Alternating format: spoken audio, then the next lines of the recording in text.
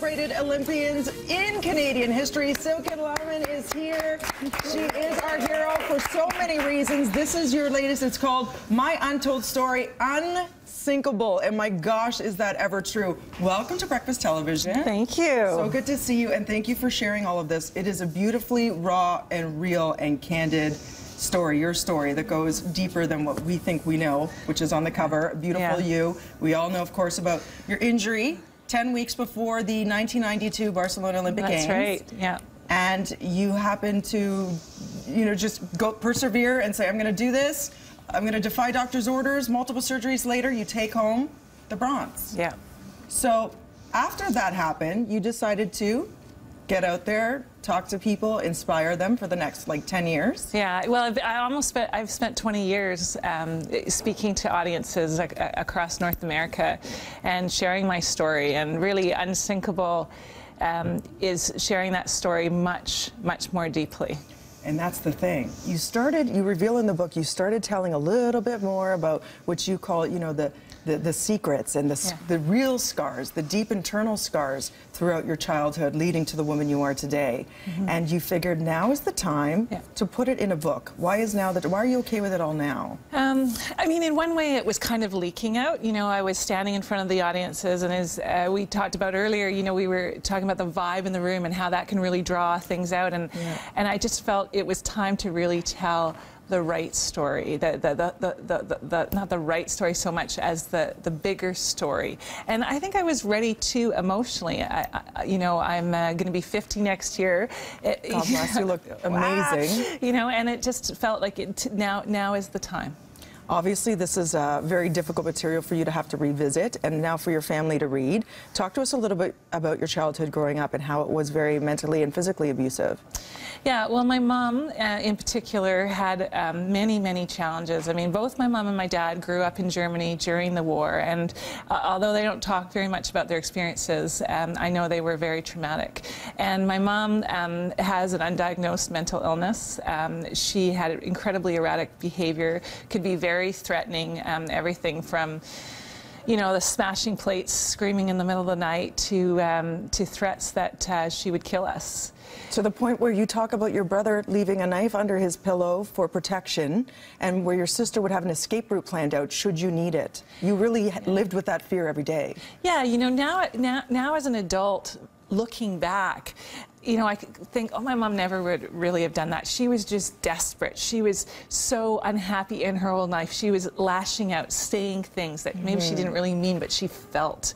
But as a child, we felt a huge amount of insecurity in our household, and that was incredibly stressful and left an impact on all of us. To the point where you needed to find control in other ways and in healthy ways. You talk about your anorexia, which you developed as a teen.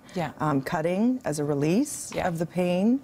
So what got you out of all of that? Was it finding rowing? Was it sports? Well, it started as control. You know, I wanted to control my life. I wanted to define my own life. I wanted to separate myself from my mother's legacy. And so I did that by working hard and by being focused. But I also had this huge amount of energy turned inward, this self-loathing, this anger, that I didn't, you know, 16, 17 years old, incredibly hormonal as well. And one day I engaged in cutting, and I never cut again, but it really, really scared me. It was sport in many ways that redirected that energy, that gave me a positive outlook, not outlook, but a positive outlet for this intensity.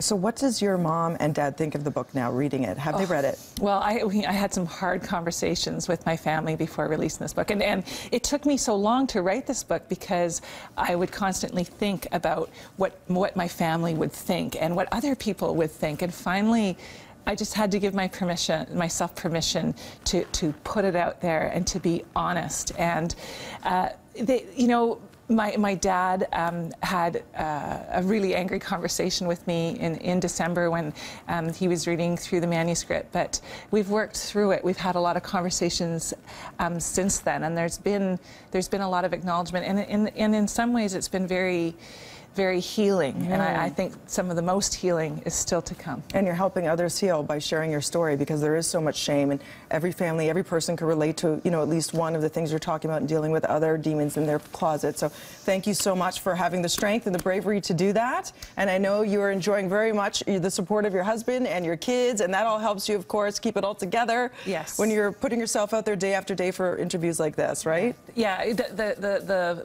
help and support of the people who love me make a huge difference, and they gave me the courage to write this book. What are you going to do for your 50th birthday?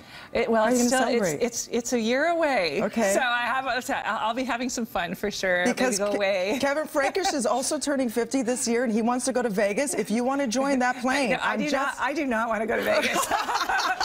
I'm thinking, I don't know, Italy, Paris, not Vegas.